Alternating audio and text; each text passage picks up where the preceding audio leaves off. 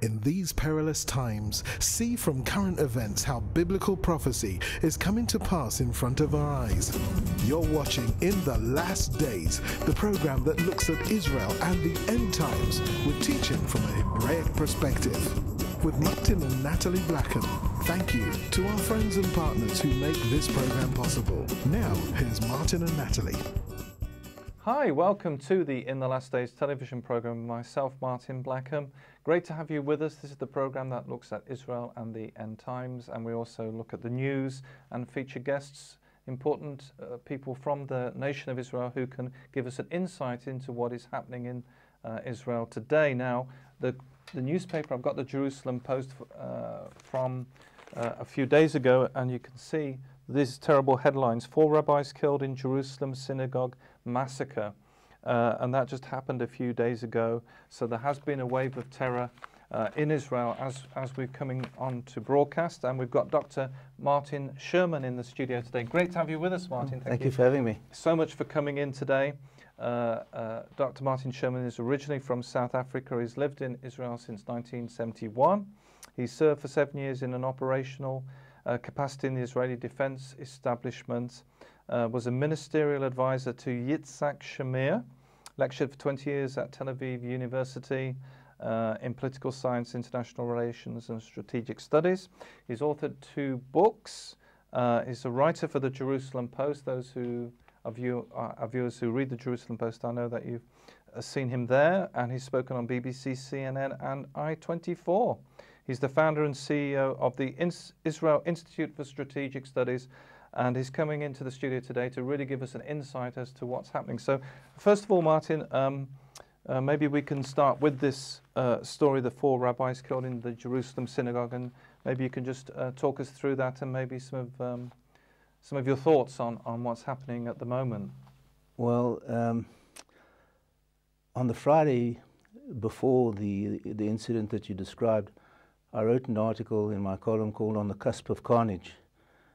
And unfortunately, the Tuesday after that, the carnage was upon us.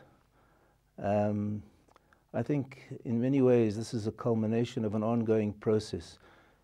Now, I think what's happened over the years is that a stance which Israel has taken has not really been resolute or assertive enough in dealing with this.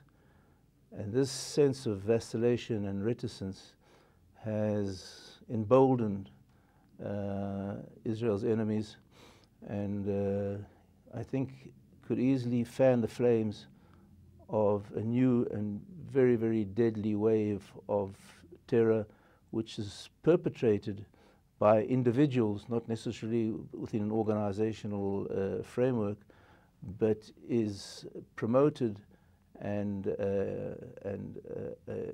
encouraged by Arab leaders in the Palestinian Authority, in Hamas, and beyond the borders. So I think unless very firm action is taken to quell this budding insurrection, we could be in for a very serious future with unfortunate bloodshed on a wide scale.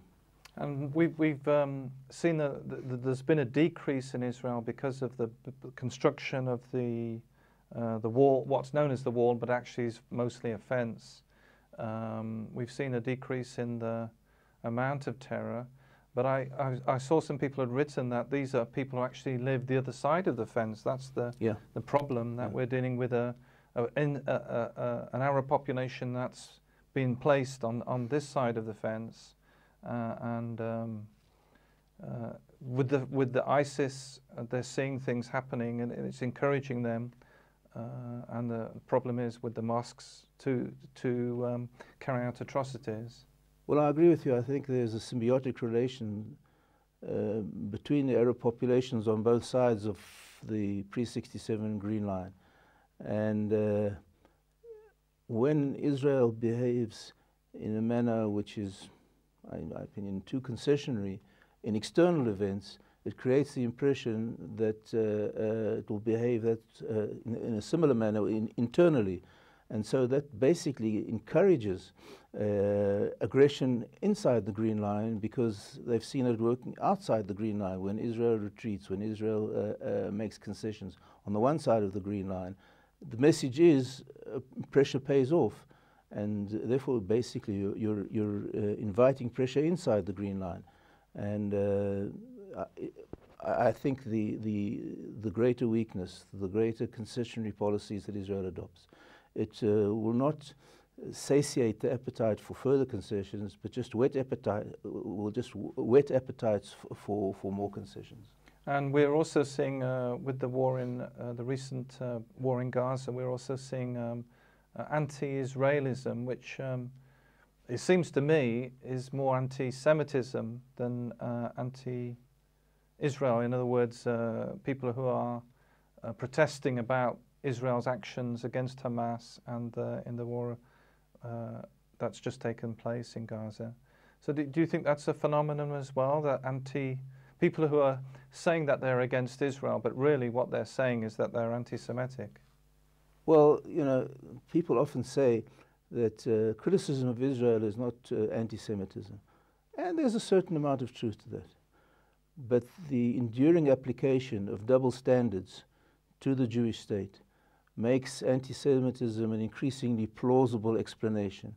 Because if you look at the way that other democracies behave in wars which threaten their populations far less than the events here threaten the Israeli population. For instance, NATO's behavior in Kosovo. If you listen then to the NATO spokesman, Jamie O'Shea, explaining the occurrence of civilian casualties in Serbia, it was exactly what Israel says. That you know, they weren't targeting civilians, but civilians are unfortunate collateral damage when military operations take place.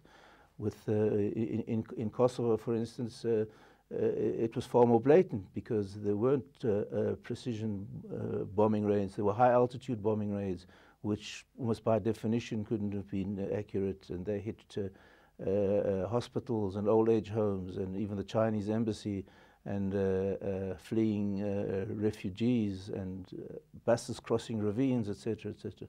So there were some horrific incidents of NATO causing civilian casualties in the war in the Balkans, but it attracted very little public criticism. The same thing in Afghanistan and in Iraq. There have been massive civilian casualties. I think there's a very telling interview, I think it was Leslie Stahl, 60 Minutes, interviewing Madeleine Albright before she became Secretary of State. I think she was then ambassador at the UN, and she was asked about the number of Iraqi babies who had died as a result of US-led UN sanctions on Iraq. And apparently something like the order of magnitude of the number of children who were killed in Hiroshima died as a result of sanctions on Iraq. And she was asked, do you think it was worth it? And she said, yes. Now, I can just imagine the outcry there would have been had an Israeli said anything vaguely approaching that kind of callousness. There would have been a storm in the international media. And so, you know, when you say, is criticism of Israel anti-Semitism? Well, you can make a case that certain substantive elements of Israeli policy can be criticized, but no one is capable of zero errors.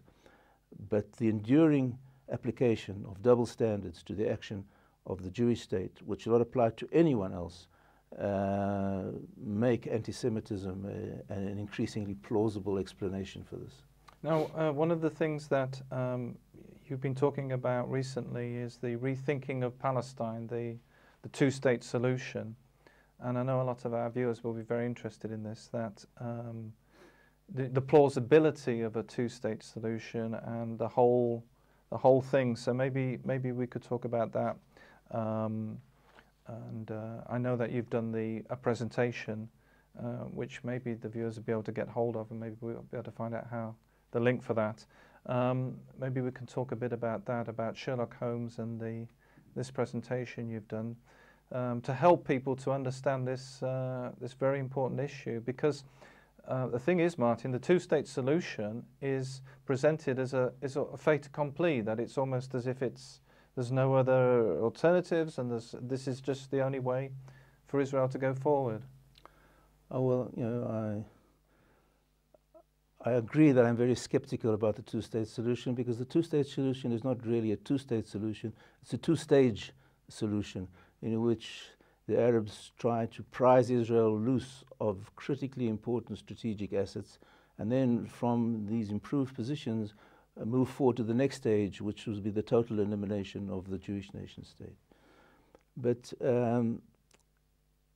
for Israel to endure as the nation state of the Jewish people, it has to address two imperatives. The one imperative is the geographic imperative, so it can remain a defensible entity. And the second is the demographic imperative, that it can maintain its Jewish majority. Now, in addressing these two imperatives, it faces two deadly dangers. The one is the two-state solution, which, as I'll explain a little later, does not address adequately the geographic imperative. And the one-state solution, which is being bandied about as the default solution if you do not implement the two-state solution, doesn't adequately address the demographic imperative.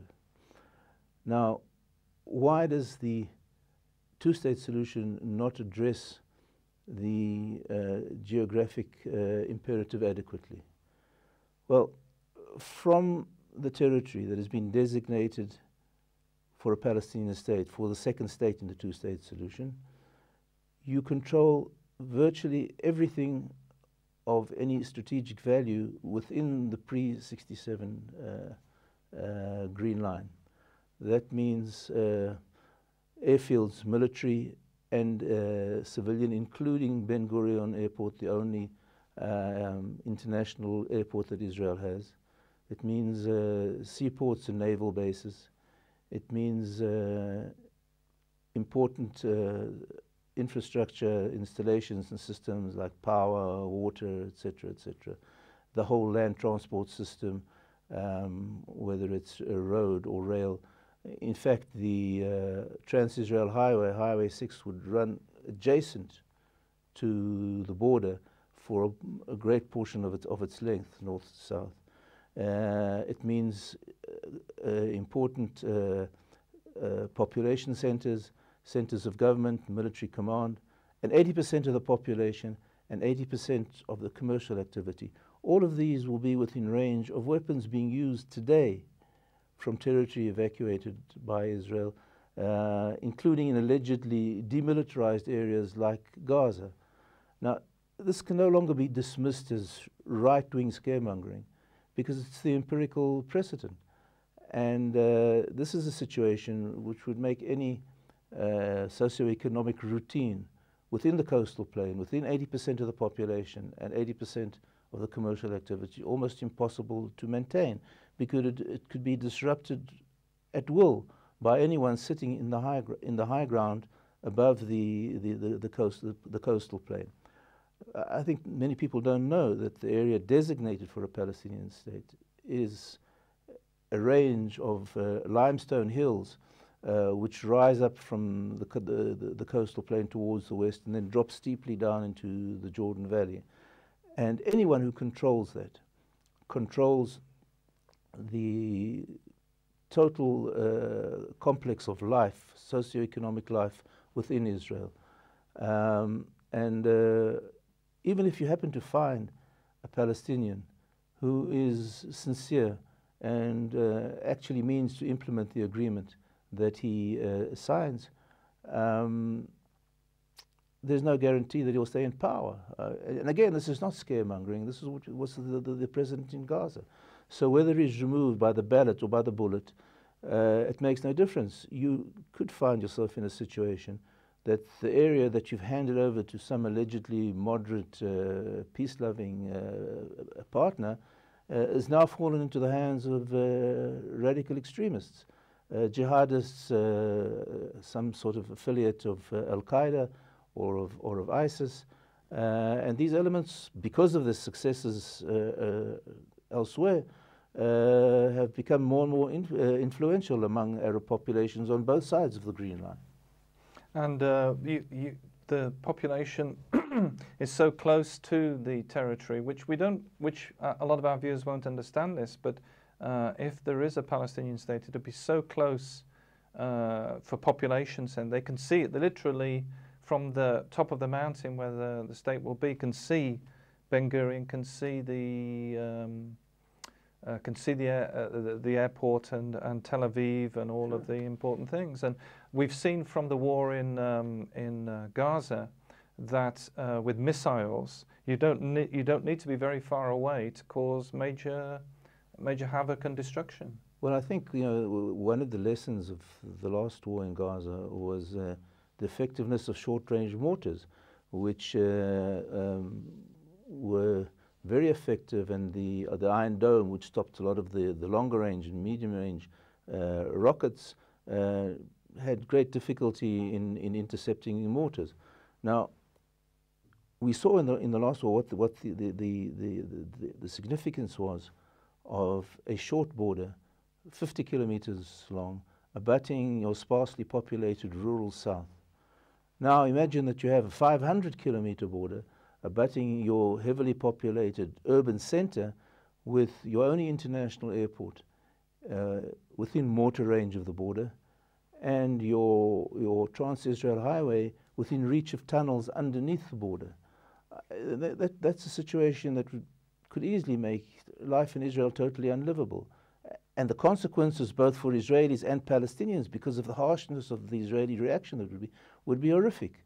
It's a recipe for large-scale bloodshed. And recently we've seen the United Nations abandon their post on the border in the Golan, and now we have some people are saying that ISIS is on the border, and we have in Syria we have ISIS pretty much. I know it's under attack now, but pretty much establishing itself there.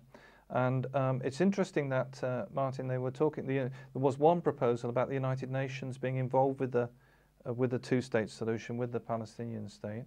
But we see the fact that they abandon their posts at the slightest threat. Well, I think it's very unreasonable to expect any international forces who have not really got the commitment to the people that they're protecting to show the necessary resolve and determination to withstand any attack by determined jihadis or radical extremists. And in fact, I think what you're seeing in Sinai is even the Egyptian army, who has got a far greater stake in imposing law and order than any international force would have, having great difficulty in dealing with the groups there. Recently, one has just declared its allegiance to ISIS. So you have this brewing violence and radical extremism and jihadism brewing all around Israel. You have it, the Shiite version in Lebanon after the mismanaged Second Lebanese War in 2006. You have things brewing in Syria with the possibility of a border with ISIS or some Al-Qaeda affiliate. You have a very wobbly regime in Jordan, and even if it doesn't topple, it may be dominated or heavily influenced by Islamic forces, which would make the establishment of a Palestinian state, abutting that, even more imbecilic, because then you would have this huge territory or tract of Islamic-controlled land from virtually the fringes of Greater Tel Aviv to the border of Iraq and beyond. Then you have in Gaza, of course, the resurgent Hamas after the war, being challenged by even more radical elements, and Sinai descending into perhaps a mini Somaliland, which is one of the most brutal and cruel places in the world. And so, unless Israel really adopts a far more resolute and assertive stance than it has up to now, I can see a perfect storm brewing against it. I mean, that's one of the criticisms of Israel has been its, and some of our viewers will be aware of this, and for you watching at home, that Israel hasn't really been forthright in its public diplomacy, in stating its case. There hasn't been even coordination, I guess, would be a good way of putting it. That it just seems that Israel is on the back foot when trying to explain its position. Yes, well, I think Israel's public diplomacy is a catastrophic failure. I don't know if you've got enough time to go into the reasons for it, but you know, I've written about what I've called the limousine theory, and I think this is very important to understand, because you have this strange phenomena in Israel where you have regularly right-wing hawkish parties, or right-wing or parties who offer the voter right-wing hawkish platforms, regularly winning elections, and on being elected they immediately adopt the failed policies of the defeated dovish leftists. Now, this is very strange, because you have sort of the right-wing hawks consistently winning elections and never getting into power. Now, you know, there could be a number of ways to explain this. Some people might say it's international pressure. But international pressure doesn't really cut it, because two of them, the most important processes that took part in the last 2.5 decades, the Oslo process and the disengagement, weren't the product of international pressure. They were a product of Israeli initiatives.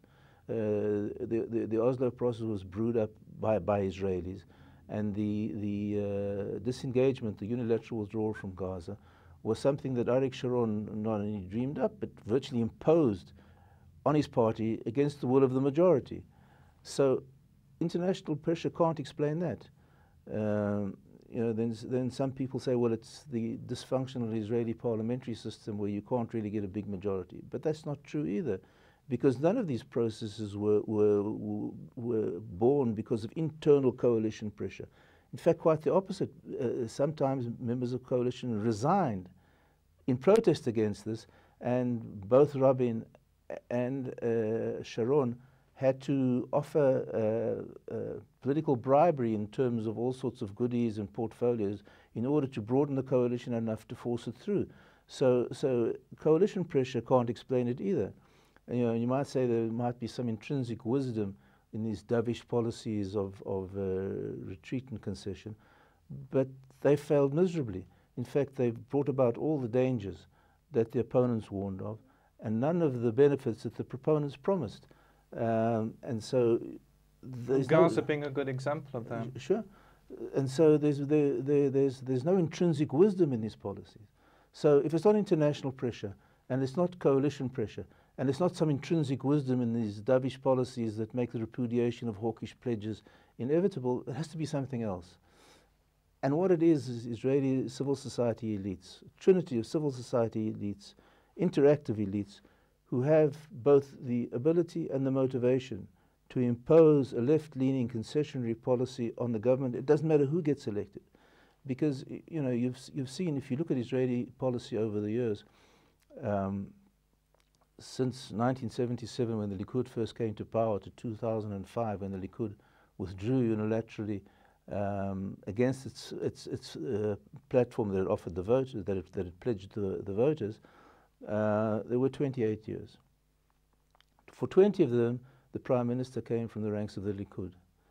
When the Likud first came to power as on the platform of Greater Israel, no one would dare talk about withdrawing from the Jordan Valley, dividing Jerusalem, or evacuating the Golan. Which evacuating the Golan is sort of, you know, not on the agenda anymore, not because of anything of Israeli policy, because of uncontrollable events in Syria.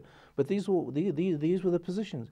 And now, dividing Jerusalem, withdrawing from the Jordan Valley, etc., are things that are on the table, which must show you, even though the right wing consistently won elections, it never got into power, because what was implemented was the left-wing dovish policies. And as I say, this is basically because of a trinity of interactive civil society elites who can, because of their unelected positions of power, impose on the elected politicians an agenda which is completely divergent from the long-term national interest. And this is why I call it the limousine theory. Why a limousine? Because in a limousine you have a driver in official uniform and a smart cap, and he holds the wheel, and sometimes he tilts it left and sometimes he tilts it right, and sometimes he accelerates and sometimes he slows down and sometimes he even changes lanes. So he makes a lot of decisions. So the uninformed observer might think he's actually in charge, but he's not. You can change the driver, and you might even change the style of driving a little bit, you might even change the route slightly, but you won't change the destination, because the destination is determined by the backseat drivers. And the backseat occupants, in this case, are the civil society elites, a trinity who control the mainstream media, control the legal establishment, and control a large and important part of the Israeli academia.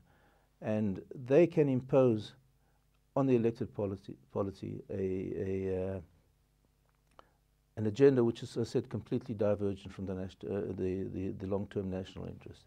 The people who control the legal establishment can prevent any assertive action being taken by the politicians, whether they want to or not. The people who control, you know, for instance, like cutting off electricity to Gaza so there won't be power that drives the lathes that machine the rockets that they fire at us. The people in the who control the mainstream media can initiate and promote any concessionary initiative, like they did with Oslo, certainly with the disengagement. We've run out of time, Martin. I'm so sorry. This is something that we often face, and thank you so much. We hope to get you in next week on the program. So thank you so much for coming across. Thank you for having me. Being a guest on the program. Thank you for joining us today. If you'd like further information about Dr. Martin Sherman, there'll be information. We'll make sure that's on the screen, and we want you to know that your views are very important, so you can email us at info@inthelastdays.com.